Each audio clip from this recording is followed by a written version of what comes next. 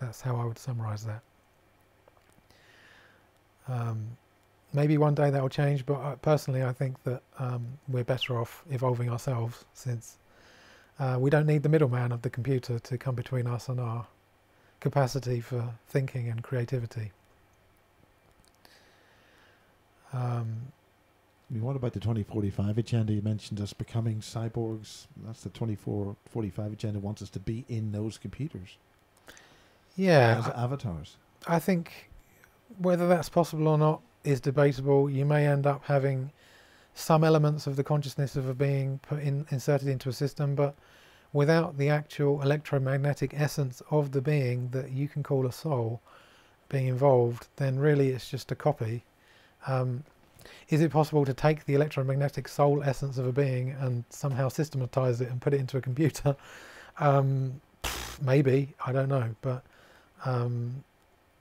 I would like to think that humanity was smart enough to direct itself towards more, let's say, safe and reliable options for evolution than doing that. And I think what it really comes down to is, even if there are some people who want to take humanity in that direction, we all have free will, and that's really the key, is our free will. And if you look at the most corrupting forces on the planet and the most evil forces on the planet, they're always trying to override free will. They're always trying to find ways to get us to give up our free will. And it's gotten to the point where I regularly talk to people who actually deny that free will even exists. They're convinced that it doesn't exist. And I say to them, well, will is you doing something. If you breathe or you move your arm into a position, anything, that's an action of your will, so it must exist. And then they'll come up and say, well, all these different explanations, mental gymnastics to say why that isn't true. But from my perspective, I choose to do something, I will it, and therefore I have will, and that's that. And my will can be controlled, which means it's not free will anymore, it's just will, or I can allow my will to be completely free, and then I'm going to be basically quite empowered and able to be more of who I really want to be. And if you look at the political, governmental, even scientific, judicial, education systems, nearly all of them really are heavily skewed towards suppressing will of other people, and the will is very much connected into emotionality and the feminine side of our essence. So that's why, in a sense, it's alarming when you see, or when I see, scientists attempting to remove all emotion from their work, or also in the court system, as if that's going to somehow result in a more truthful outcome. But if a significant amount of the information you need is coming from your emotions, then you're going to automatically be hindering yourself in your ability to know what's true. And that's literally what I see happening. So it is true that your emotions can mislead you and maybe draw you off into an avenue of thinking which isn't helpful, but that's where the heart comes in, which is to say that the heart balances the thoughts and the emotions together so that you can actually gain the insight from emotion from the feminine side and the useful thought processes from the masculine side and bring them together in a balanced, coherent way. So yeah, there's no way to mimic that through technology, and I think as long as those who choose to survive, basically is how I would put it, those who choose to have free will and to be the strongest and best version of themselves as a human and beyond, as long as they choose to maintain their respect and increase their respect for their emotions and their own heart, they're going to be okay, pretty much. Those who become cyborgs, probably not so much. That's my prediction. I don't like making predictions, but I would say in this case, that's, to me, it's fairly clear. But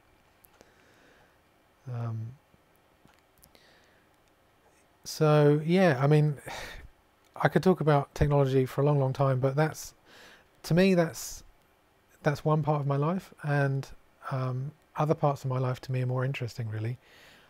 So I mentioned Rage Against the Machine, bringing music back into the subject. So I've always made music for a long time, and I've been to quite a lot of music festivals, met a lot of interesting people, and what I've come to understand, as other people probably on the BASE series have pointed out as well, is that music is very powerful and connected very much to what we might call paranormal experiences, because everything is vibrating all the time, all the atoms are vibrating. we are vibrational beings. So anything which is a form of vibration is obviously capable of affecting quite a lot in reality, and we know that from the fact that music's such a big money-making thing and so many people love music. It just so happens that, as it turns out, music festivals, I've learned, apparently are of great interest to, let's say, some of the more interesting beings around our planet, some of whom probably aren't human. And this comes back to why I came into contact with bases in the first place, because I've had in my life a couple of contacts with light ships, what I call light ships, which to me are like plasma vehicles, which are, they appear to be very, very bright light in the sky, and they'll have a form which could be a geometric shape or some other kind of form. And having seen them now twice quite close up, they are basically glowing, very intense light, which I would say is a form of almost matter that's not quite matter. So a form of energy that's pre-matter, let's say. And the reason I bring up the music festivals is that the last time I saw one was actually at the Reading Festival in England in 2007. And at that time, I thought that it was so obvious and it was so visible, and there were thousands of people around me in the crowd. I thought, wow, this is it. This is the day that the world realizes that we have these visitors here, because it's going to be on all these cameras, and there's no way to hide it. And basically I'd been kind of forewarned by someone online that this was a good time. This weekend was going to be an interesting time, let's say, for these kinds of experiences. So I was actually looking up while I was in the crowd, and it was the last day of that weekend, and it was Smashing Pumpkins, the band were playing, who I really liked. And I was quite near the front of the crowd, and there was 60,000 people. It was a pitch black night with a bright moon, and I was looking up every now and again, and I just happened to see this orange light in the sky, and I was like, wow, okay, what's that? And it got closer and closer and closer, and basically it flew over me and the crowd, and it was about, I'd say, it's hard to say, maybe 100 to 200 meters off the ground. And I was screaming and screaming to everyone to get them to look at it, but the music was so loud and the lights were so bright that no one looked. And the only person I saw that looked was my friend, who I pointed, grabbed him and pointed him to it. And I looked at his eyes to make sure he was actually looking at it, and his eyes just glazed over as soon as he looked at it. He went into kind of shock. And do you have a picture or something like that? Yeah, so I can bring it up on the slide here. So this is an interesting story. So this picture was taken by a guy from Mexico called Carlos Diaz. And I didn't know about him when I saw this ship. I found out about this documentary that covered his story a few years later. Didn't really tell many people about my experiences with it because I had no proof for it, and I don't really like trying to convince people of things that I can't show any evidence for.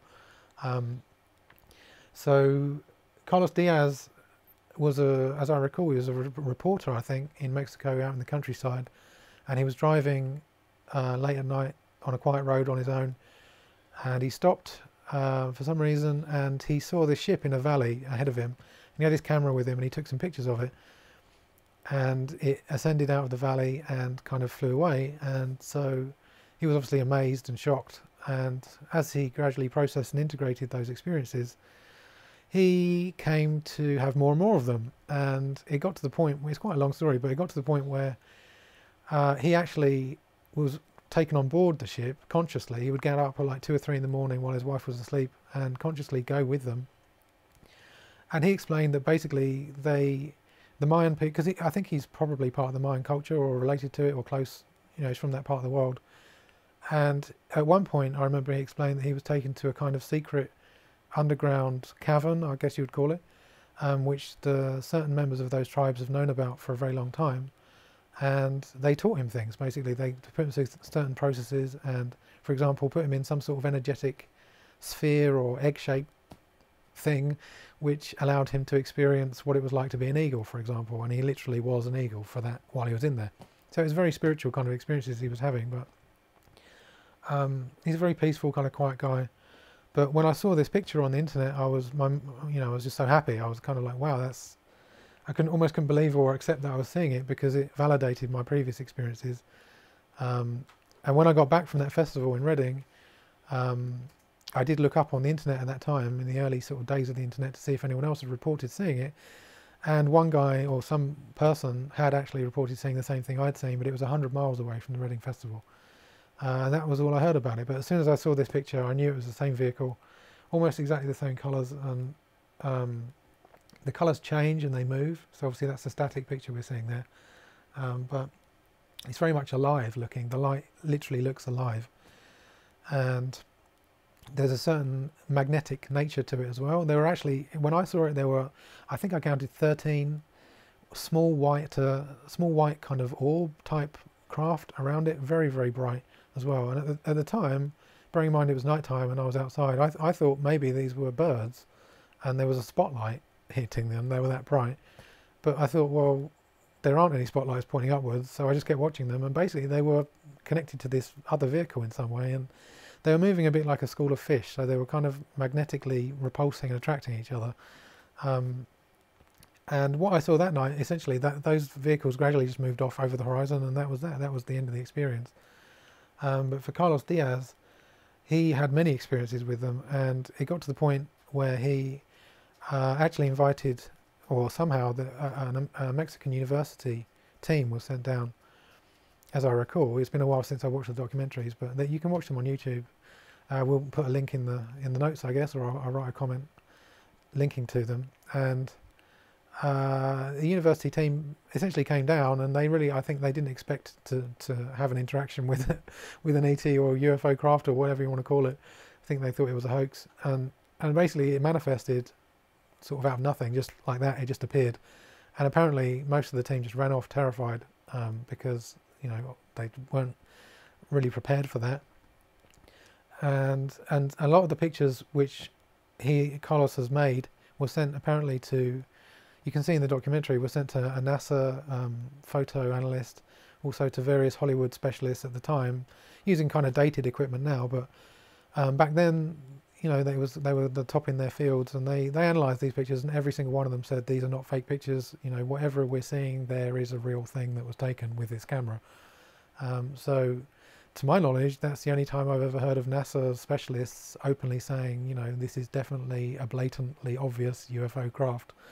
And I'm just amazed that not so many people have heard about his case. Really, it's to me it's the most amazing. I mean, it's amazing to me because I've seen the same thing, but to me it's the most amazing because it's so detailed and so there's a lot of evidence for it, and real specialists have agreed that there's something there as well. So definitely, if you're into these sort of subjects, go and check out the documentary called Ships of Light, which you can find on YouTube.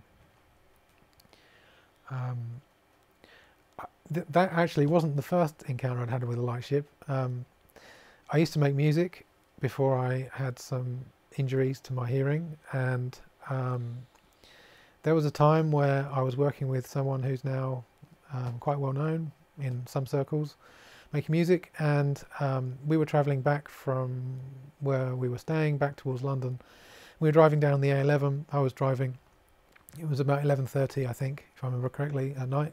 Dark again, and I'd been having unusual experiences for the previous few days, very unusual, to the point where I wasn't even sure if I was sane or going crazy or what was happening. Basically, it was around the time when I had these spiritual awakening experiences and I started to realise everything's one, and essentially I was so energetic and excited about those understandings that my consciousness expanded, and I was telepathing with beings who are not here. And it's not something I'd ever thought about in my whole life, and didn't know if it was real or not, and I wasn't ready for it. And basically I wasn't sure whether I was going crazy or if there's something to it, or even if I was being messed with by technology in some way.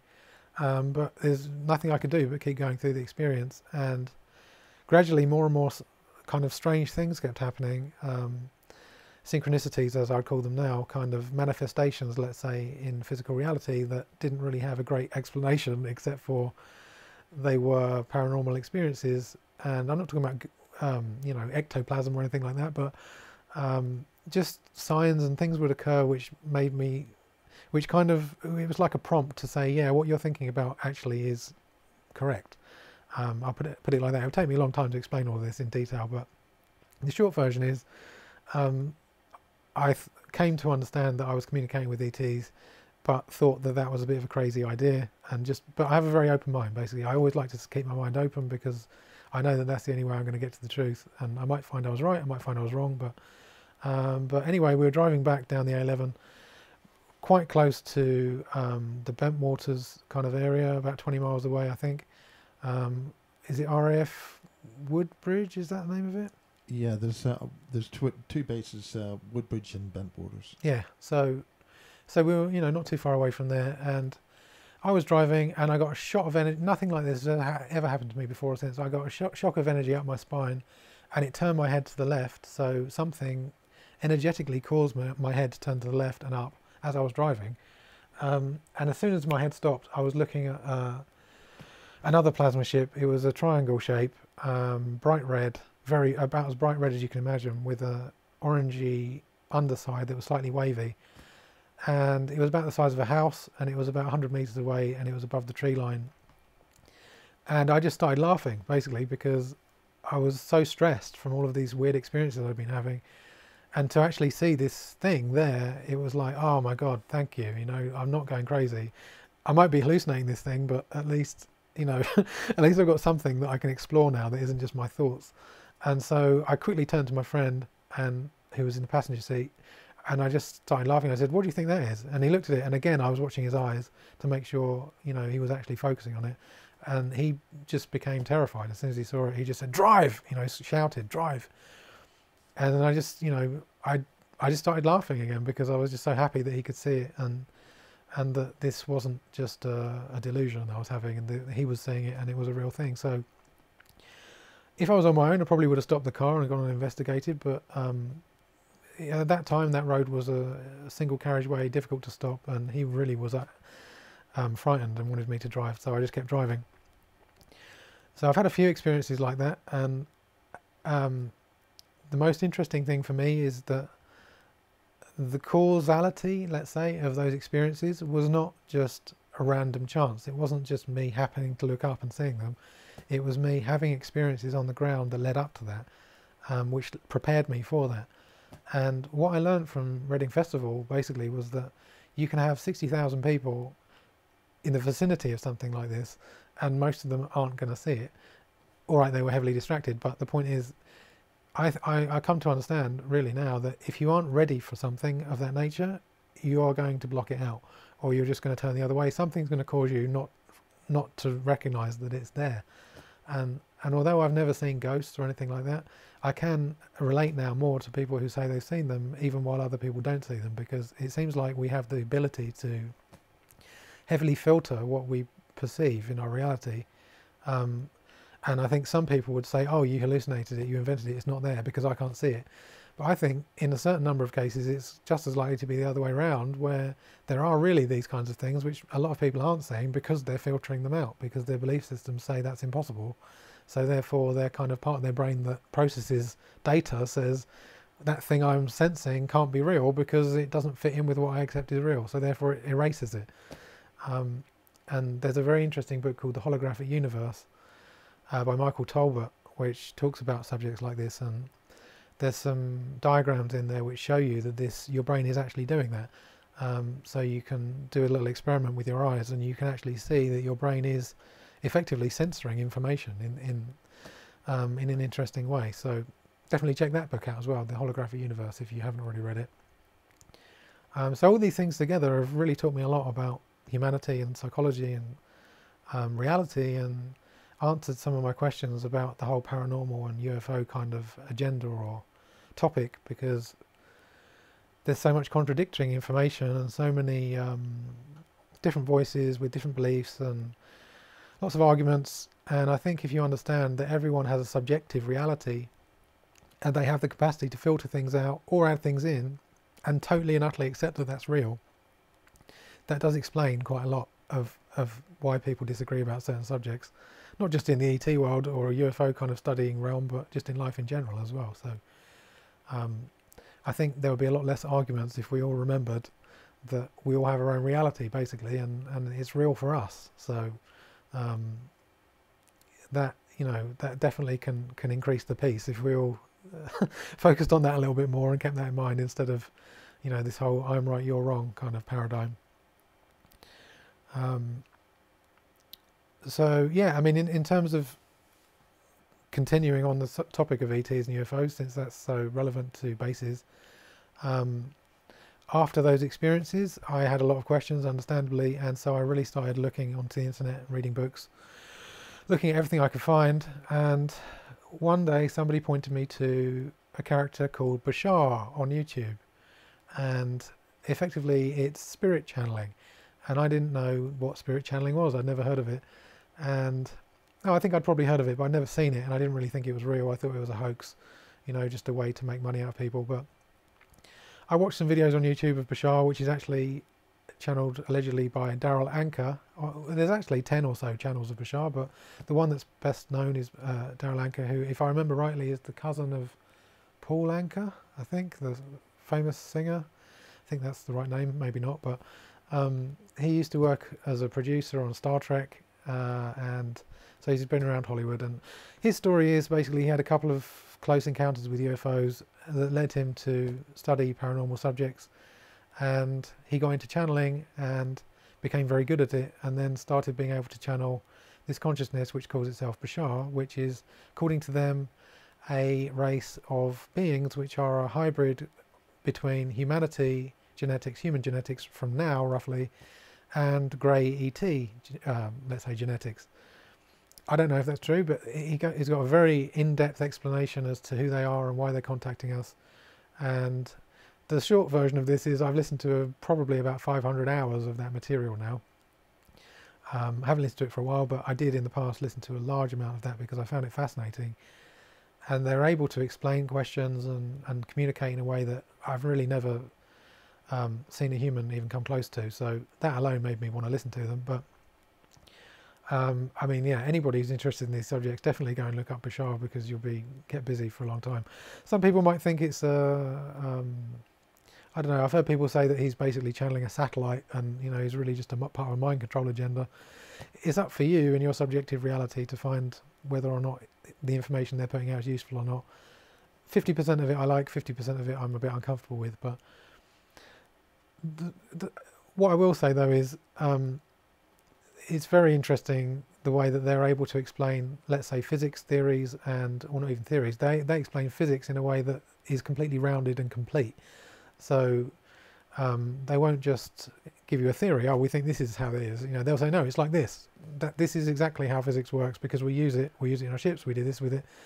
And basically, until their perspective is belief systems shape reality. So if you have a belief that something is true or not true, you're going to alter physical reality as a result of that, and you may not realize you've done it. And the example that I give to kind of demonstrate that is, for example, let's say you have the belief that says you can't play the piano.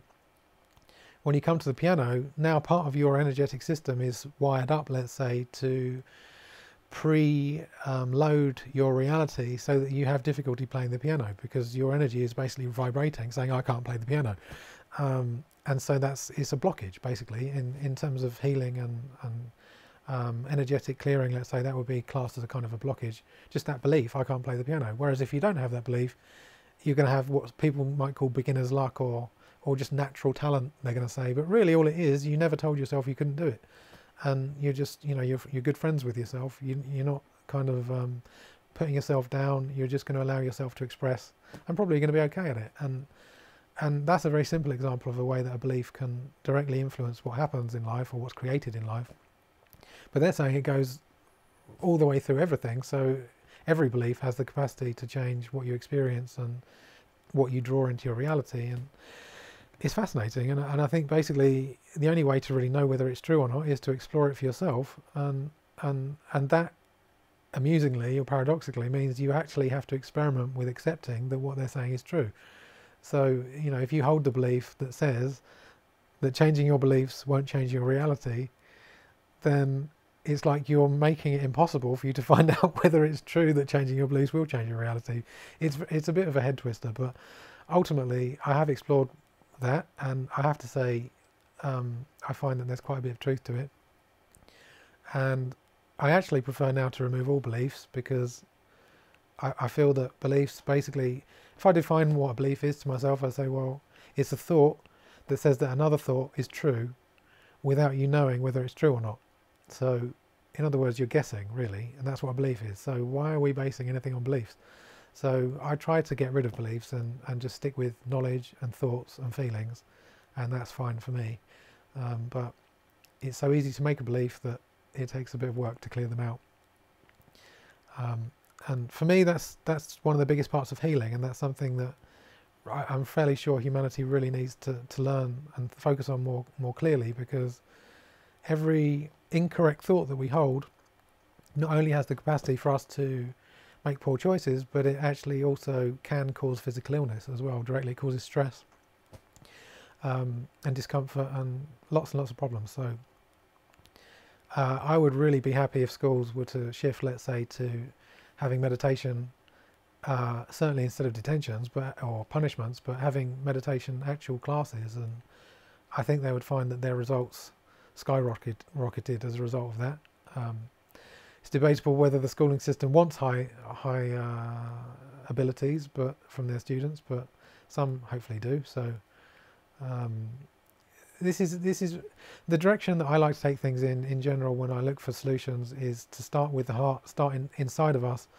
And interestingly, when you do that, you realise that a lot of the ancient kind of lineages and traditions, such as yoga, and I think some that predate that, really they were trying to focus on these same subjects. And that really also brings me on to the next subject I want to briefly touch on, which takes us back to the whole subject that I was bringing up earlier on about the singularity, which is that you've got basically, you're either heartless to some extent, same for everyone, or you're fully heart-centered, or you're somewhere in between, and most people are somewhere in between.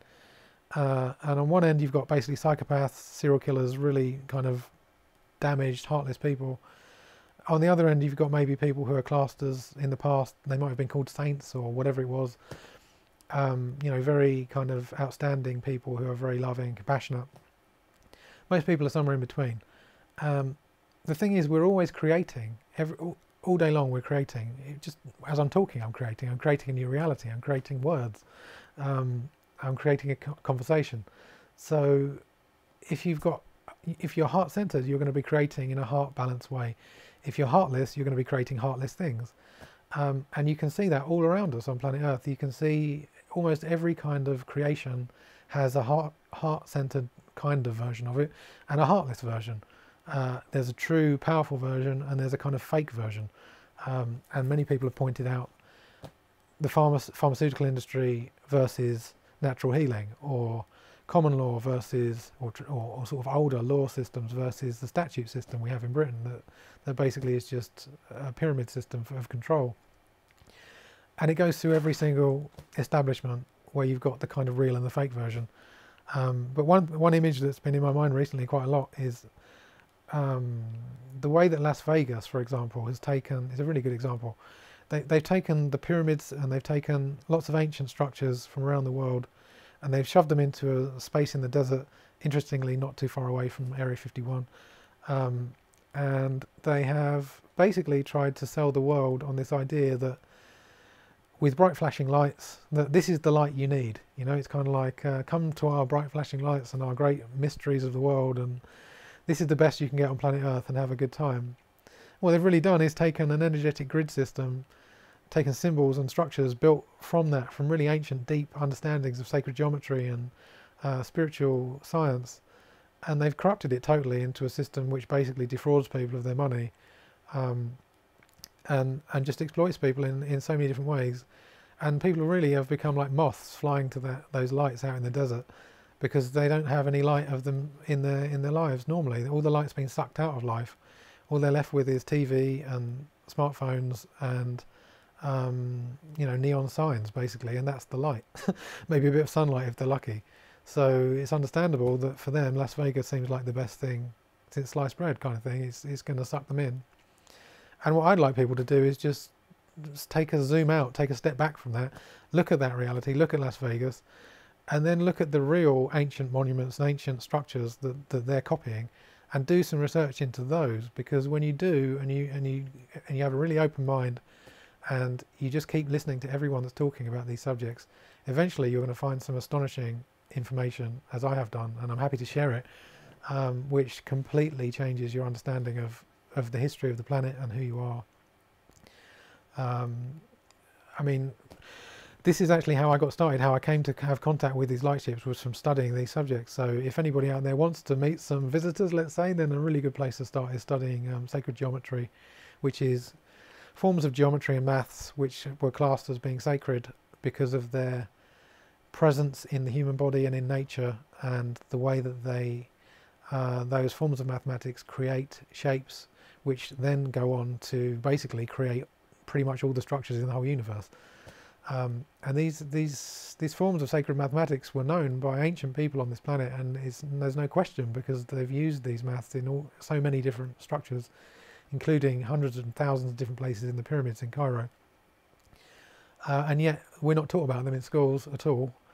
You might hear something mentioned about the Fibonacci sequence, which is related to all of this, related to the phi constant, which is the golden ratio, which was used by Leonardo da Vinci and lots of other kind of masters of the arts. But it's removed completely from our kind of mainstream academic systems.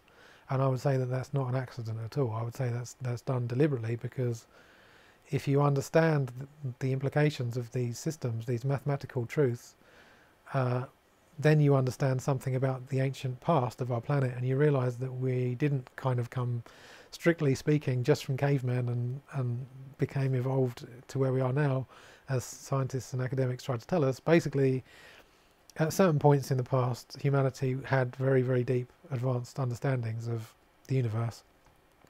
And in my opinion, we kind of, it's a bit like a ski jump. We kind of, I don't know where we were at in the dim and distant past, but at some point we got quite high in terms of our understanding, and then cataclysms happened, problems, bad decisions, and our general consciousness level shot right down, and it's like a ski jump. And now we're kind of starting to come back up again. Now we've kind of solved some of the problems at least, and we've got a whole bunch of other problems, but we're learning some of these sacred truths, and they're putting us back on the right path. Some people are.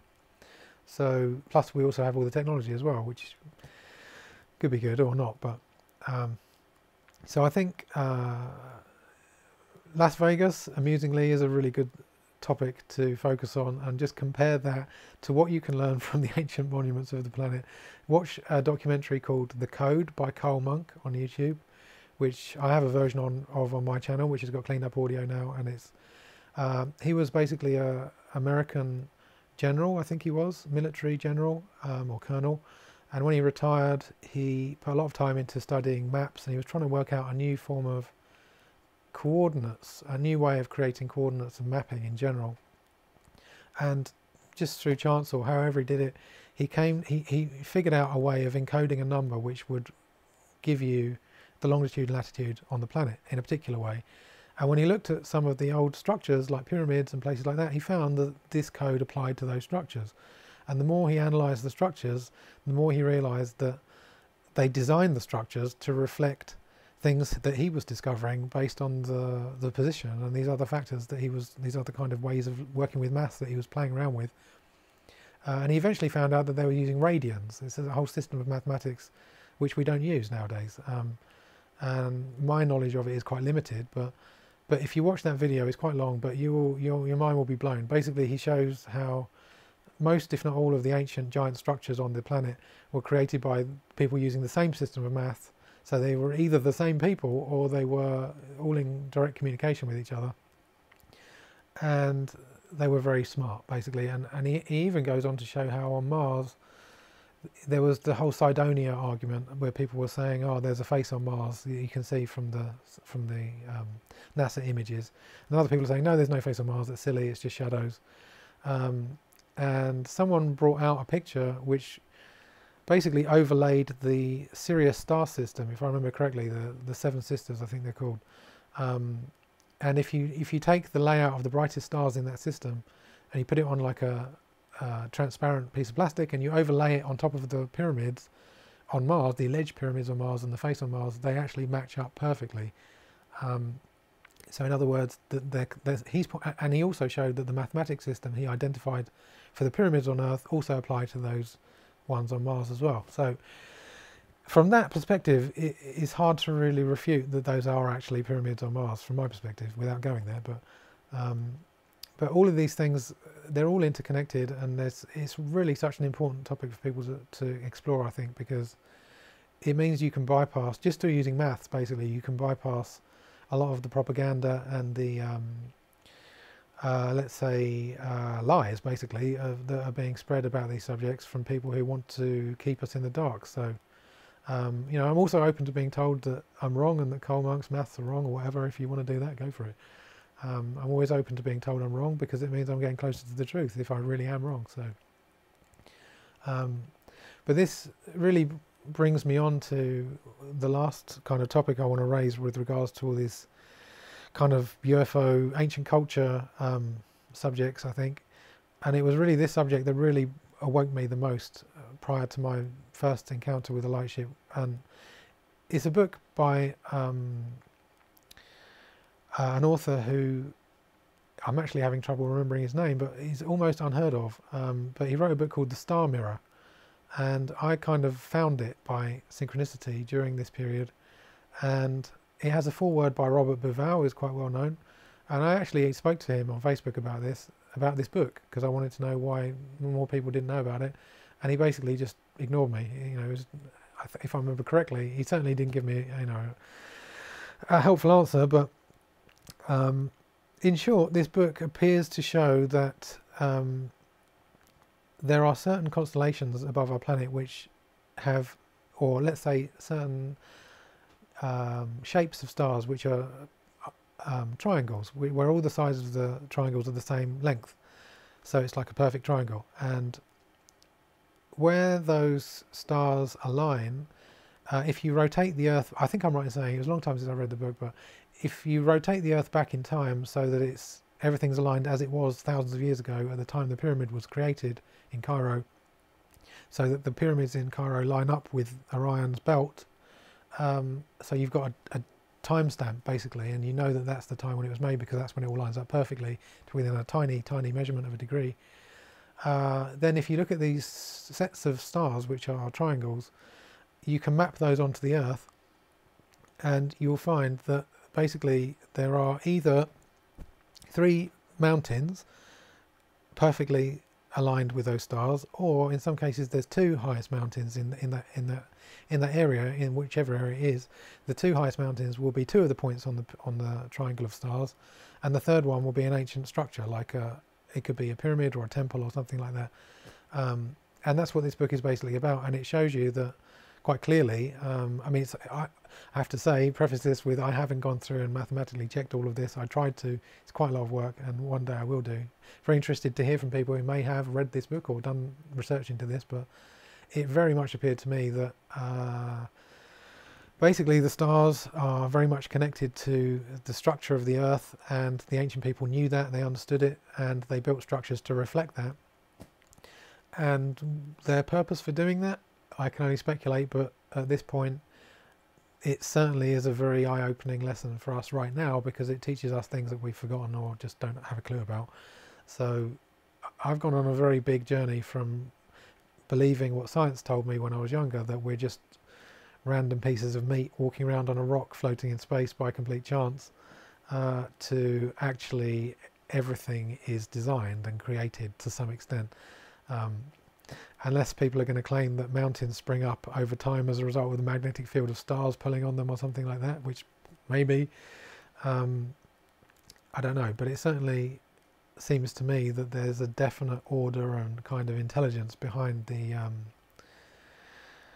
geometries and the structure of our solar system at the very least. So that was when I really opened my eyes, when I learned that, and it was shortly after that I started having these wilder experiences, let's say. So rather than paying someone to take you out into a field and meditate and look up at the heavens, maybe you can study what's on the ground first, and come to it through your heart, basically through the earth heart, which is what I'm kind of pointing at the whole time. This is our home, so we should probably make friends with our home and treat it a bit better than we do. I think you've still got a couple of other things to show, if you want to just go for those. Sure, yeah. I mean, I've got these slides here which really just reflect, obviously, I mean, most people have seen this before. If we compare that, the Egyptian Sphinx and pyramids in the background, obviously we could talk about just... Have you been there, actually? Yeah, I mean, that in itself is an interesting story. I went there when I was about 13 with my school, and we walked through, didn't actually go into the pyramids, we walked around them, but I remember we went into the Cairo Museum, and basically that was my first paranormal experience that I remember, because we walked past, I remember there was an exhibit that it was, I don't really know if their interpretation of what we were looking at was accurate or not, but it was a very large wooden box covered in gold leaf, very large, and lots of statues around it. I remember as I walked past that towards Tutankhamun's headdress room, basically I felt something enter me very quickly, like a field of energy, but it felt like a person, maybe not a person, I guess you would call it a spirit. Basically something of that nature, an energetic entity moved into me and didn't come out, and I was just kind of, what was that? But it was, I had an understanding intuitively. It wasn't like I had no idea what it was. It sort of came with the understanding, oh, that's a piece of spirit. I had no reference point for that. I'd never met anyone talking about anything like that. You know, I watched Ghostbusters when I was a kid, but that's about it pretty much. So I don't really necessarily know what that was, but that was my first paranormal experience, and it definitely opened my eyes to what's possible. So, I mean, I have studied Egypt and the history and the timelines quite a lot now, and I'm firmly of the understanding that Egypt was formed by some of the survivors from Atlantis, after Atlantis was kind of destroyed. And, you know, if you'd have talked to me when I was about 18 and told me I'd be saying this at this age, I would have laughed, because I would never have accepted that Atlantis was real. But having now done quite a lot of research and also into some past lives things, and met lots of people who are also aware of some of their past lives, I'm 90% sure that Atlantis was real. And there's very good sources, very good books for information on that, which still most people are unaware of. So I think basically that my understanding is that the most impressive pyramids in Egypt, actually the oldest, which is the opposite to what the Egyptologists talk about often. They kind of have the idea that they probably the builders started out not being very good at it, and they got better over time, and that's how that works. But my understanding is actually much like the ski jump idea I was talking about. The earlier ones were built with a very deep understanding of sacred geometry and of vibrational science and other spiritual sciences, which allowed them to make them. Basically, I mean, it's pretty hard to make a pyramid like that, obviously.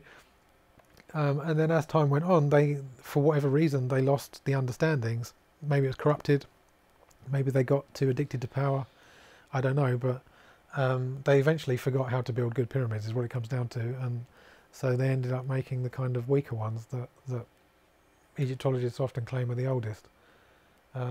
Yeah, I mean, I could talk about this for a very long time. I think there are so many interesting ancient cultures, and most of the most interesting ones don't get talked about, that talking about ancient Egypt feels a little bit of a distraction to me in a way. But I think a lot of the South American and African cultures are very misrepresented and misunderstood. By example, what type? Well, an interesting person to study or listen to in about that is Michael Tellinger, South African. I think he's an archaeologist who runs the political party, the Ubuntu Party. Definitely check out some of his videos. He basically started looking at the ancient stoneworks in Africa and in his kind of area, and found very interesting stuff. I mean, there was one area, circles, millions of circles. Yeah, and he was showing how it was related to the magnetron, in like an electromagnetic device. Basically, the layout of these structures it formed a similar pattern to what's used in microwaves now.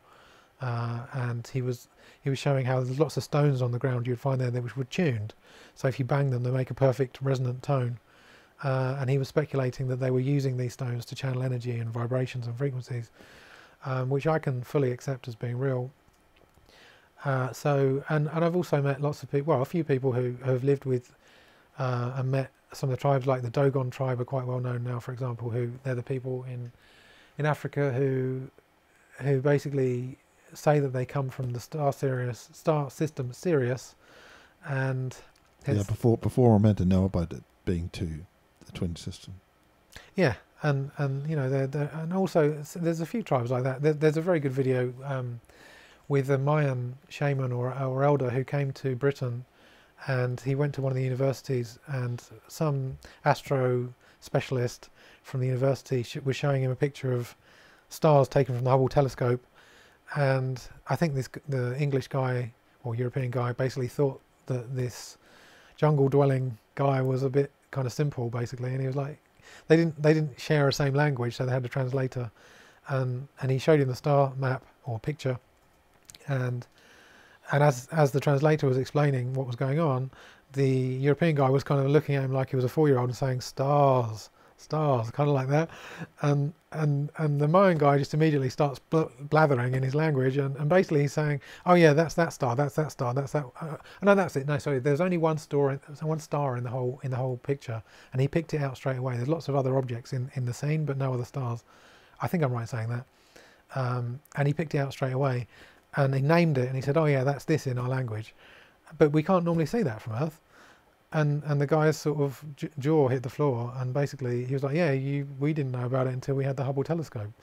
And so basically he's shown that they had knowledge of this space object, let's say, in a way that they couldn't have had just through looking through the naked eye, and they didn't have the Hubble telescope. So there's been a few examples like that you can find on YouTube even, where it really just blows away the idea that these tribes are kind of unevolved, spiritually illiterate beings. They're not at all. They're very, very powerful, very wise often. And I think the European kind of bloodlust that destroyed a lot of them in years gone by is really one of the biggest tragedies that the Earth's ever had, because it forced them to hide their wisdom, and it also forced them to suffer a lot as well. So basically humanity is much worse off for what Europeans did to those cultures. And yeah, mass genocide, destruction of high knowledge, but by who? Who's really behind that? My understanding of that is that in essence it's quite simple. It's complicated, but you can view it in a simple way. If you look at the chakra system, the traditional chakra system, the energy centers of the body, which when I first started studying them I didn't really know if they were real or not, but again I looked at it with an open mind, and I'd studied martial arts before. I'd seen people do very unusual things with energy which I would have thought was impossible, but I saw them do it. So I was quite open to studying these things, and in essence what I've been shown is that the upper chakras above the heart, which would be the throat, the third eye, centre of the brain, pineal gland, and the crown, they are, let's say, masculine centres, and they're more spirit oriented. So when people say they're a spiritual person, or they pray, or they do these kind of spiritual practices, basically typically they're more focusing in these upper energy centres. If they are more, let's say, body oriented, and they may, you know, they like to dance a lot, jump around, they're more emotional, like traditionally, you know, tribes in Africa and let's say the jungle and other places have been seen to be, they're more in the feminine centres. So they're more in the root and sacral and the solar plexus centre. And these are red coloured and the upper ones are blue coloured. And in the middle you've got the heart, which is green, or some people say pink, but it's the balancing point basically, is the heart. And what seems to have happened is some cultures have gone off and heavily focused into the lower chakra end of things, and some cultures have gone off and focused heavily into the upper chakra side of things. So you've got the European kind of way of being, which is very technology oriented, very mind oriented, very masculine, and not so emotional. And then you've got the more kind of African, South American, other Aboriginal kind of cultures. They don't really develop technology so much now, you know, in our recorded history, but they're very bodily, usually very strong, and you know, they're genetically well adapted to the planet. They're not going to, you know, get too damaged going out in the sun and things like that, like us kind of cave-dwelling Europeans. And in essence, there's a big kind of conflict on the planet between those groups, and we know that from the fact that they've been fighting for so long, basically. And there's, I mean, if you look at the Christian kind of domination of those groups, in the past, they would try and justify it by saying, oh, well, these people are from the devil, and you know, God basically is telling us to rid the world of them because they're not living in the way that the Bible or whatever book it is says that they should be living, and they're worshipping XYZ and so on. But yes, there was imbalance in all the cultures had some degrees of imbalance, and I'm not trying to say that Aztec, you know, ritual sacrifice was a good thing, but the point is that every culture has something to offer, and if you destroy a culture, you're going to be losing something important from humanity. And I think your question about who is it that's responsible for targeting these groups, basically from my perspective, it's heartless beings, first of all, who are very anti-emotion. They're very anti-femininity. They're very anti the body, basically. So, you know, if you look at, let's say, some of the well-known religions, they often have preached that the body is, you know, the work of the devil, and basically, you know, even in yoga they teach often that you must transcend your lower energy centers. They even talk about lower chakras. You must, you know, remove yourself from your lower chakras. They're the animal version of you. They're the bad part. But in reality, those centers are your survival centers. They're like the core of your ability to exist in a physical body at all. So if you try to cut those out, you die, basically. And that's what we see is when that's why this keeps being played out over and over and over again on planet Earth, is spirit-oriented beings, mind-oriented beings targeting these more body-oriented beings and saying they're bad and trying to kill them. And what's going to happen if they succeed is we're all going to die, basically, because we need their wisdom and their memory and their cultural heritage and their emotionality and their genetics. We need all of those for us to survive as humans at all.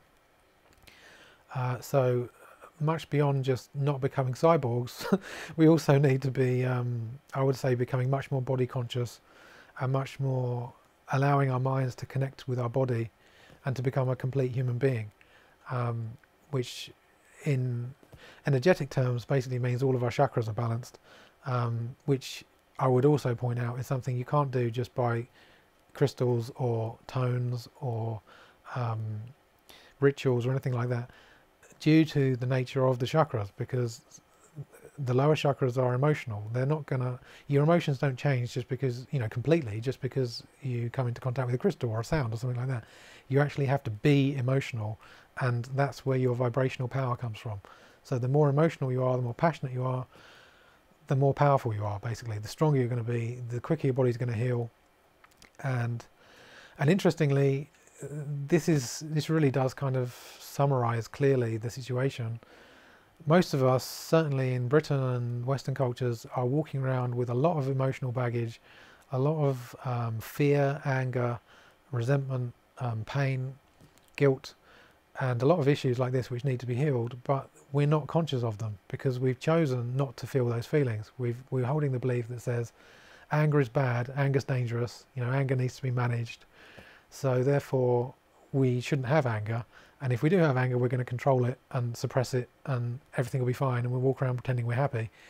And then we're driving down the motorway and get angry and stab someone in the throat. You know, that's pretty much the origin of road rage, and probably a lot of murders and probably wars as well, is all of this emotional compression and stifling and denial that builds up and builds up and builds up and builds up, and then it can't be held back anymore. It becomes like a volcano, and it will always find a vent somewhere where it can come out in life. And it might make no sense at all what happens. You know, many murders and things like that are done with no real rational explanation, but if you understand that it's an emotional kind of reaction to denial, then it starts to make a bit more sense. And I would say that some people that I know have said that Tourette's syndrome, for example, is actually an example of that as well, where the person is not allowed to be angry.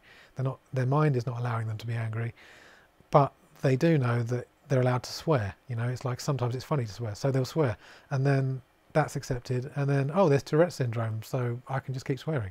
I'm not meaning to put these people down. I'm just saying maybe we would learn a lot by helping those people to process their emotions, and maybe they might find they can find greater peace through expressing anger in a natural, organic way. And that's something that I've done myself for a long time.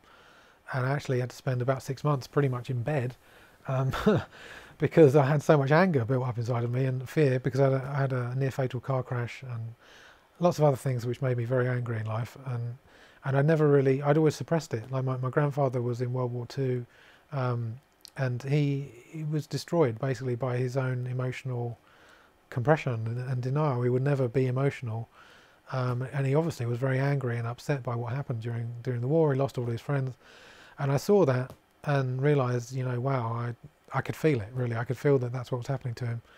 And I realised, well, I have to learn about this. I have to not do that, basically. I have to evolve and not end up the same way. And so, having had very good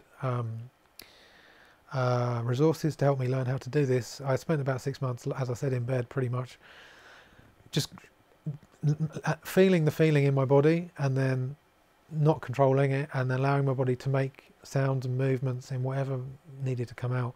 And that might be punching the bed or screaming or crying or shaking, whatever I needed to do. Interestingly, all of those things, all of those, let's say, expressions and behaviours, they're the ones which we're told are, only crazy people do those. You'll be going to a mental hospital if you do that. You must be crazy. And if you think about it, it's not crazy to be angry, and it's not crazy to be afraid. So where does all these judgments come from? And that's really the problem. We've heavily judged our real emotions to the point where we've become emotionally crippled, and therefore anybody who kind of doesn't do that, anybody who is emotionally free, it's got to the point where the people that run the societies basically make the key decisions, view those people and say, wow, they're the complete opposite of what they should be. They're crazy. Look at them. They're running around dancing, and that's not right. And that, I mean, if you look at, like, it sounds silly in a way, but like the movie Zulu with Michael Caine, the kind of Zulu war that was talking about, that was kind of how they saw it. It was like they were very kind of stiff upper lip, greasing their moustaches and falling in line and God Save the Queen, all this stuff, and basically just going out and shooting people who were semi-naked, mainly because they were semi-naked. Plus, they wanted to steal all the land, obviously. But yeah. So interestingly, that segues into the next topic that I want to talk about, which is a guy called Carroll Quigley, who some people may have heard of, who basically was a historian.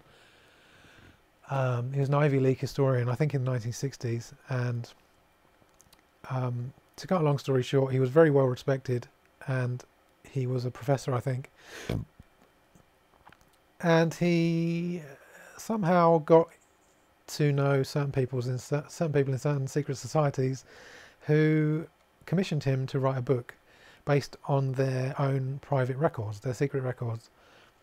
And the story goes that he wasn't meant to publish that book. It was meant to be just for their own use, and he wrote it over a period of about 2 years. And somehow the book got published, and it came out, I think, by Penguin. And after a few months, it was withdrawn, when obviously the people involved realised he'd done this. But the thing was, it was such a massive book that it was just way beyond what most people were ever going to read. So even though he released a bunch of these group secrets, most people never read it, because it was only apparently about 5% of this massive book had this kind of dynamite information in it. The rest of it was very dry historical documentation of events. So it's taken decades for people to actually really get to grips with what he wrote about. And if you are familiar with James Corbett on YouTube, the Corbett Report, he's covered this in quite some depth. And he did an interview with a guy called Joe Plummer, who wrote his own book based on Carroll Quigley's book.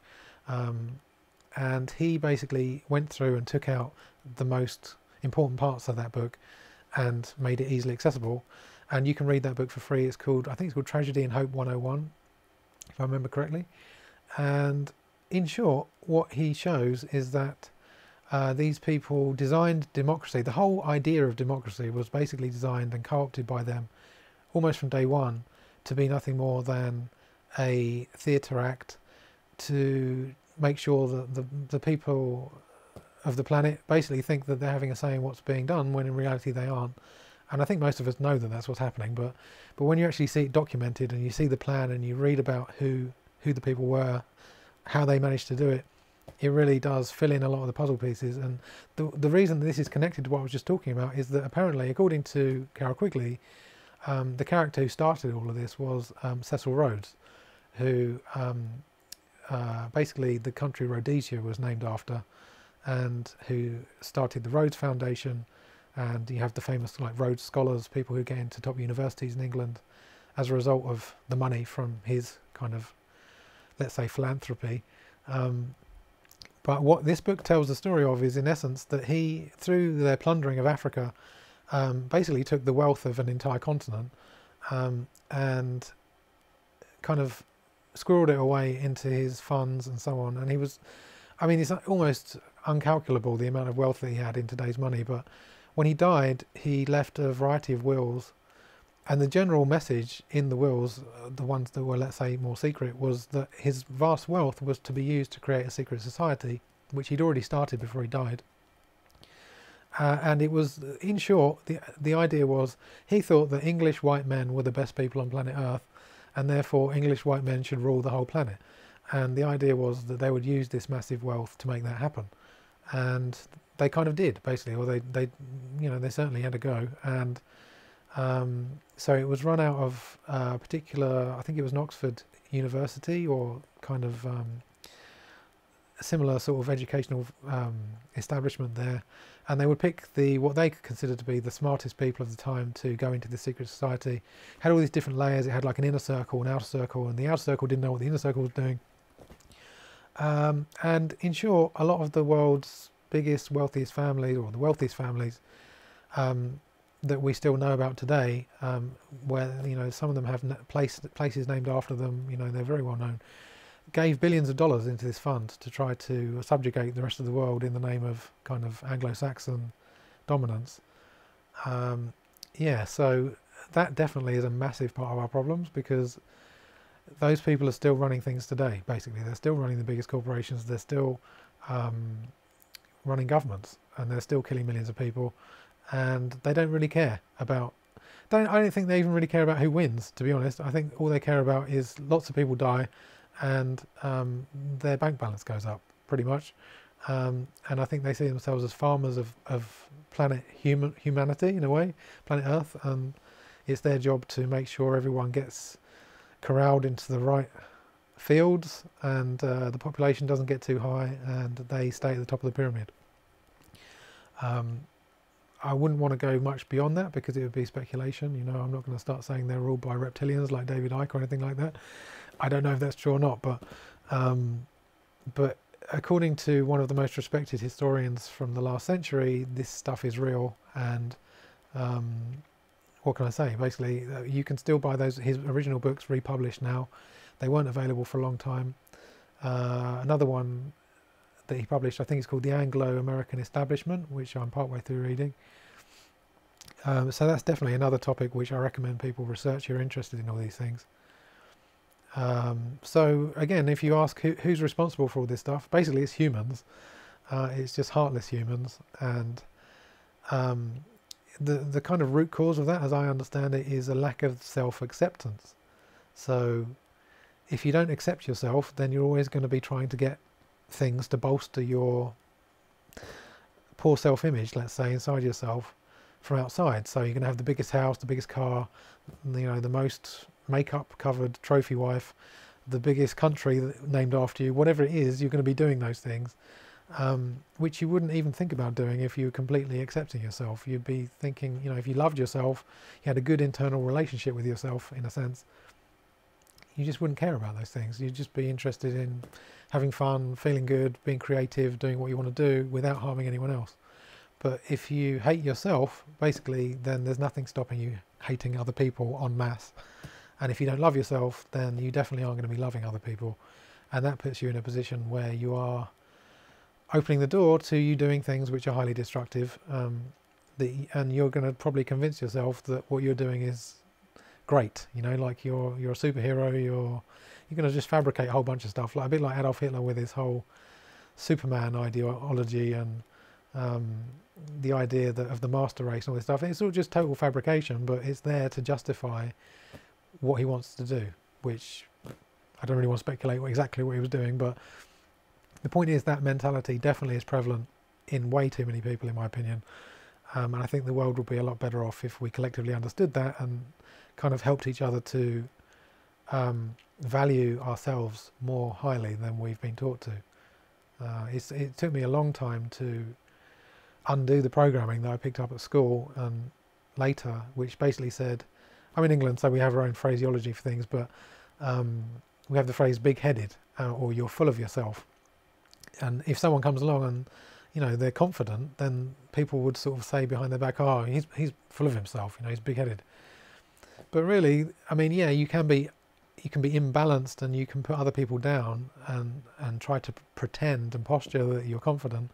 But if you really are confident, there's nothing wrong with that. That's a good thing. It means that you're actually, you know, you're quite happy and empowered in some way, and that's a good thing. But we lost, certainly amongst my friends when we were growing up, we had no real concept of that, and everything got reversed. And that's really what heartlessness is. It's when you take something good and you reverse it and it becomes the opposite of what it should be. So confidence becomes something that's bad and you shouldn't have it. And wealth even, you know, is inherently bad to some people. But without wealth, you know, you're quite limited in what you can do. And so we need to be very clear about what is the real version, the good balanced version, and the fake. The fake version, much like Vegas versus the ancient monuments. And that's where feelings come in again. So I keep going back to that, but it's possible for us to feel what's loving and what's not loving, and that's the key to all of this. And that's why I'm so alarmed by the AI robotic thing, because they're trying to suggest that AI is going to solve all our problems and give us the answers to all our questions. Even some people that I've seen talking about this who really seem to be quite clued up about a lot of things are actually openly saying, well, we're going to use AI to answer spiritual questions. And I'm kind of thinking, well, no, you aren't. you're gonna get answers which are heartless, which lead you in the wrong direction. So, yeah, I think you've got another picture to show. Yeah, the next picture, the last one, is this is Las Vegas, so you get an idea of what I'm talking about. Very shiny, very kind of impressive penis phallic kind of symbol there, of the on the right. Lux means light in Latin. So basically it's a big pillar with the word light on it, and with the big pyramid behind it and all these recreations of the mysteries of the world. And they're not going to teach you anything about the mysteries of the world. They're basically just going to suck you in, and with bright flashing lights, and using their decades of research into the brain and into human psychology, they're going to understand, for example, that the human brain is highly focused towards visual processing. So they're going to overload your visual senses with bright lights and sounds and women in underwear and stuff, and basically completely distract you and get you excited and stimulated, and then they're going to take all your money.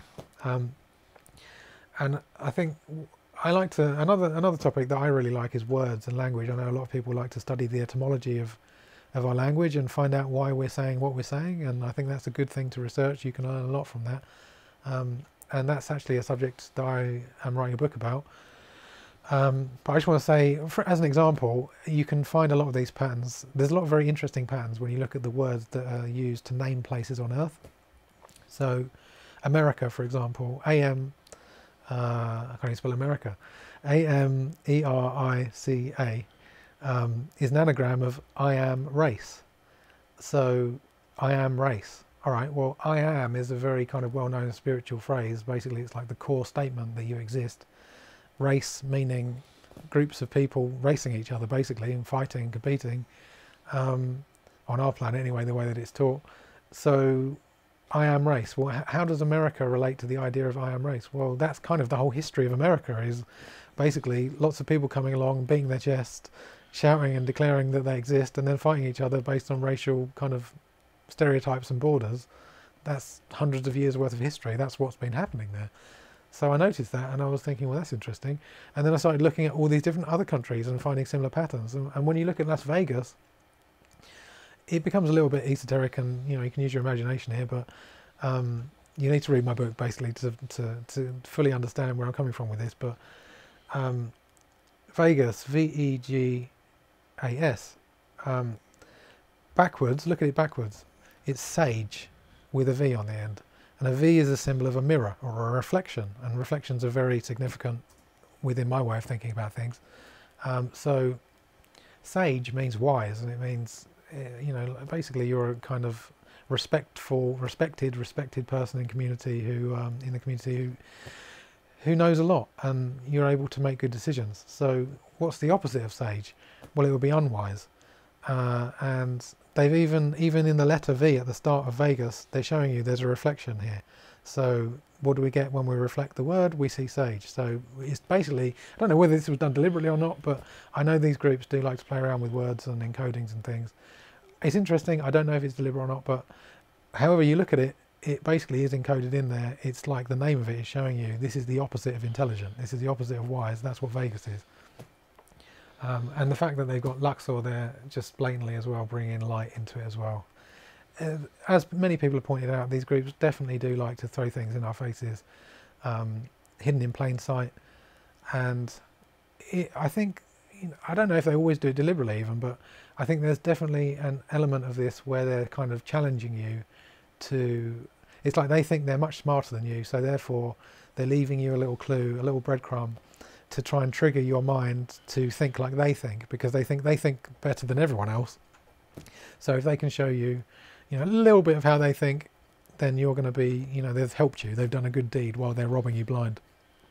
Maybe that's me being a bit cynical, but I've seen this a lot, and I think there's definitely an element of that to it.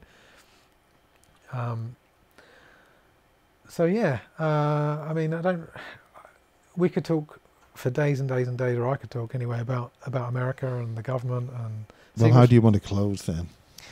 I think I'd like to just remind people that you are loved and you have the power that you need inside of you if you actually take the time to stop looking in your cell phone, stop watching TV, go out into nature, meditate, feel the planet, open your mind, and actually feel more.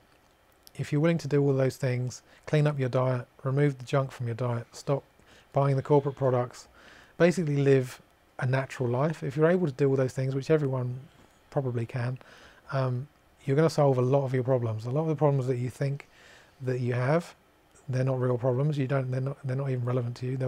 You won't be worried about those once you've solved some of your other problems, which tend to stem from polluted body, brain, and mind as a result of countless toxins, countless impurities introduced into our environment from the water pollution, the air pollution, food pollution, GMOs, all these different things.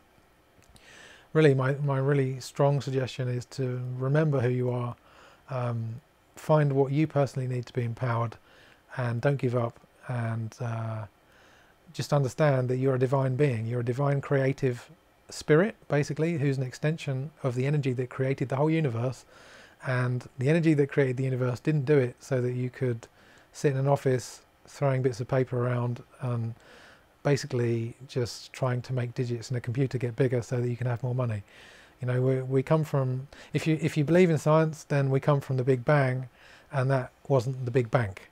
So if you can sort of remember that in your daily life and take little steps here and there to become a bit more free and less reliant on these controlling pyramid systems, and more in your heart, then you're going to enjoy life more, and I'll see you there, basically.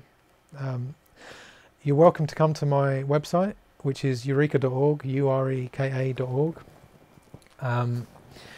It's a social network which I created, and I'm constantly evolving it, and it's basically intended to support free will, healing, balancing, and evolving, and try to control people or manipulate in no way people's thoughts, you know, as far as is possible within the legal frameworks we have to operate within.